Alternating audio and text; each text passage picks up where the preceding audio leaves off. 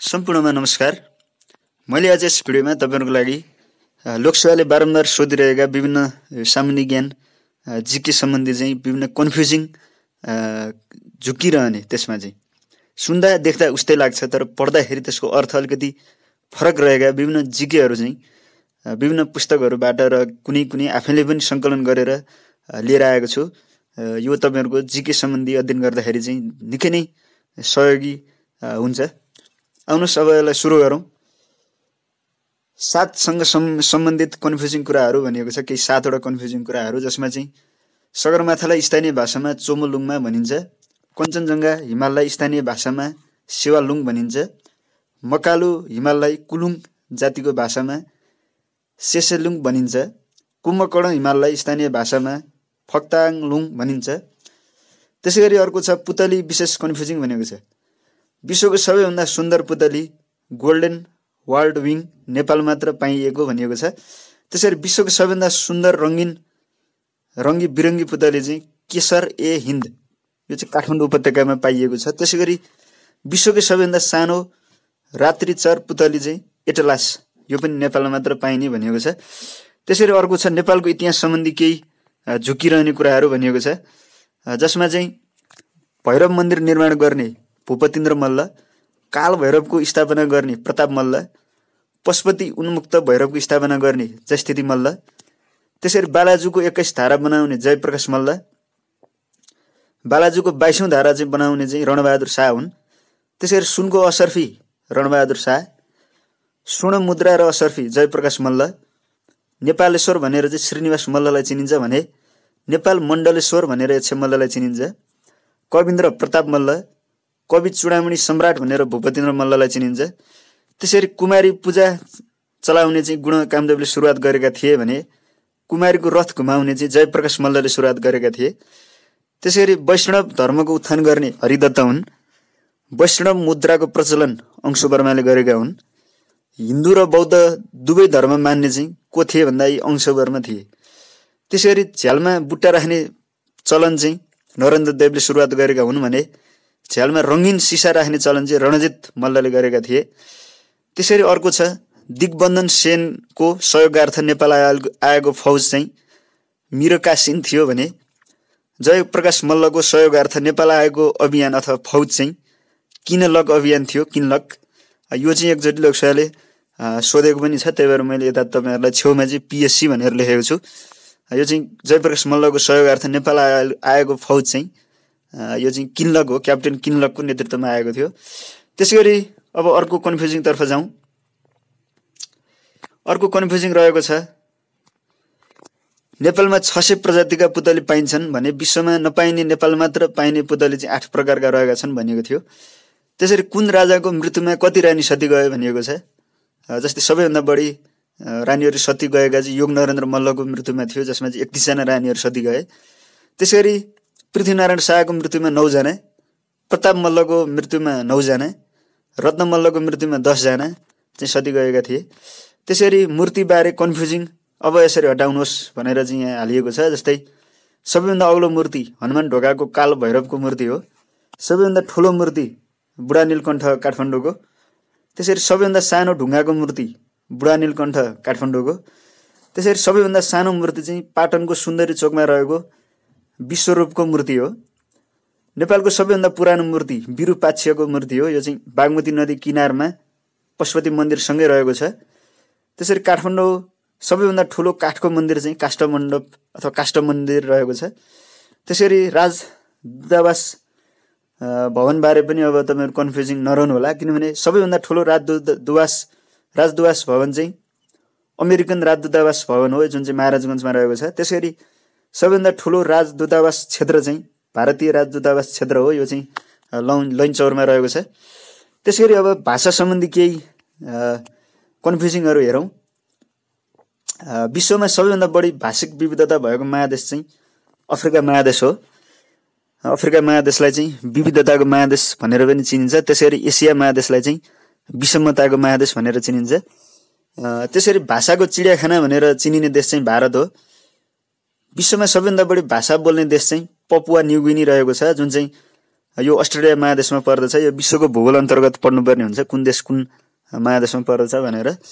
त्यसरी विश्वको सबैभन्दा पुरानो भाषा चाहिँ चिनिया भाषा रहेको छ। त्यसरी अब हामी टापुतर्फ जाउँ।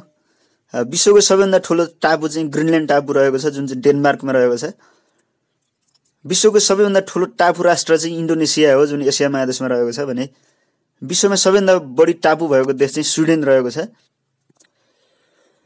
त्यसैगरी अब हामी चन्द्रमा र यो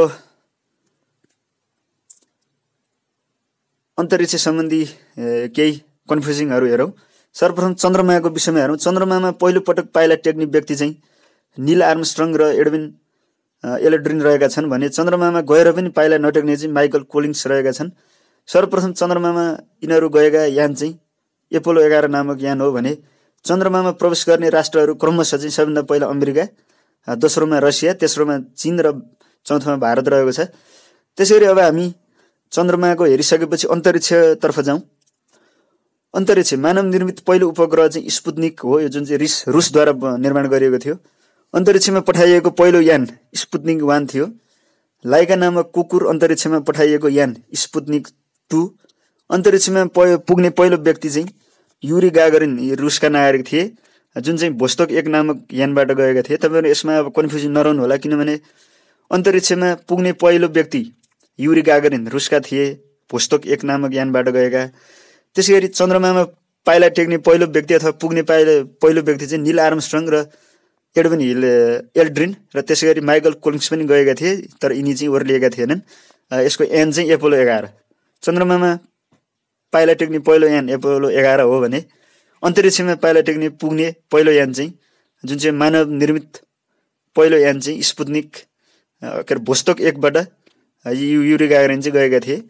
अन्तरिक्ष क्षेत्रमा खोज र अनुसन्धानमा संलग्न हुने पहिलो देश चाहिँ रुस रहेको छ।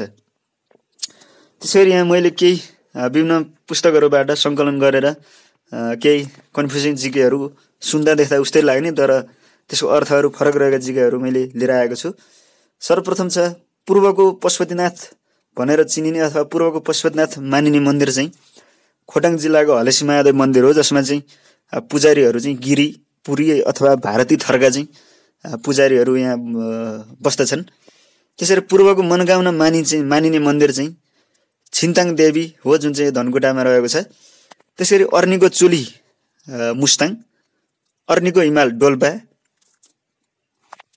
रहेको छ। त्यसैगरी अब यहाँ मैले विभिन्न नगरहरूको चाहिँ एउटा नगरहरूको चाहिँ यो सङ्कलन गरेर लिएर आएको छु। जस्तै पशुपतिनगर इलाम, श्रीनगर पाल्पा, कृष्णनगर कपिलवस्तु, विराटनगर मोरङ, महेन्द्रनगर कञ्चनपुर, वीरेन्द्रनगर सुर्खेतमा रहेको छ। यो चाहिँ केही नगरहरू, यो चाहिँ सुन्दा उस्तै लाग्छ तर त्यो चाहिँ कुन ठाउँमा पर्दछ, जस्तै मानव पशुपतिनगर इलाममा पर्दछ भनेर चाहिँ यसलाई सम्झिनु होला।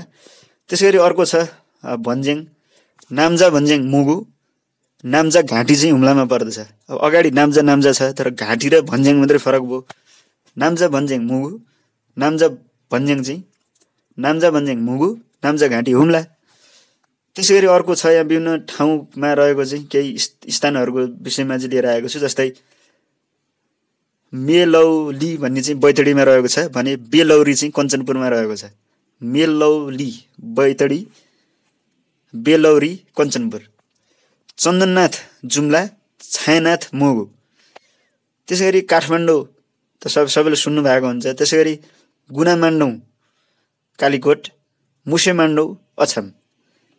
त्यसैगरी अर्को छ यहाँ विभिन्न पटक लोकसेवाले धेरैचोटि सोधिसकेको छ, यो हलो क्रान्तिको सुरुवात भएको जिल्ला लमजुङ हो भने रोइला गीतको चाहिँ सुरुवात भएको जिल्ला गुल्मी हो। त्यसैगरी अर्को छ सुन्दा उस्तै लाग्ने, यो माई पोखरी इलाममा रहेको छ भने माइदिया पोखरी चाहिँ पर्सा जिल्लामा रहेको छ। यो सबैलाई थाहा नै भएको कुरा हो। त्यसैगरी अर्को छ कालीगण्डकी हरिगङ्गा। कालीगण्डकीको अर्को यसलाई चिनिने नाम भनेको हरिगङ्गा हो भने त्रिशुलीको चाहिँ अर्को चिनिने नाम भनेको हरगङ्गा रहेको छ। यसमा पनि तपाईँहरू नजिक हुनु होला। जस्तै कालीगण्डकी हरिगङ्गा, त्रिशुली हरगङ्गा रहेको छ। यो चाहिँ विभिन्न देख्दाखेरि उस्तै लाग्ने, सुन्दा पनि उस्तै लाग्ने, तर यसको पढ्दाखेरि चाहिँ यसको अर्थहरू फरक भएको विभिन्न जिकेहरू मैले तपाईँहरूलाई लिएर आएँ। र यस युट्युब च्यानलमा अगाडि नै मैले विभिन्न सूत्रहरू सामान्य ज्ञान चाहिँ लोकसेवा सम्बन्धी सामान्य ज्ञान कसरी पढ्ने चाहिँ कसरी सम्झिने भन्ने चाहिँ सूत्रहरूको पार्ट 1 लिएर आइसकेको छु र पार्ट 2 पनि अब केही दिनमा आउन लागेको छ। मैले विभिन्न आधिकारिक तथ्यबाट चाहिँ खोज अनुसन्धान सङ्कलन गर्दैछु र त्यो पूर्णतः रूपमा तयार भइसकेपछि म तपाईँहरूलाई लोकसेवाको चाहिँ जिके सम्बन्धी सूत्रहरू लिएर आउनेछु। योभन्दा अघिल्लो पटक मैले यस युट्युब च्यानलमा अपलोड गरिसकेको भिडियोहरू हेरिदिनु होला, सूत्रहरू पनि हेर्नु होला। त्यो सूत्र धेरै नै साथीहरूले रुचाउनु भयो, मन पराउनु भयो र यस्तै भिडियोहरू म अरू पनि लिएर आउने नै छु। त्यतिन्जेललाई नयाँ साथीहरू हुनुहुन्छ भने यस युट्युब च्यानललाई सब्सक्राइब गर्नु होला र पुरानो साथीहरू हुनुहुन्छ भने पनि सेयर गरेर अन्य साथीहरूलाई पनि जानकारी गराउनु होला भन्न चाहन्छु। हस् त, धन्यवाद।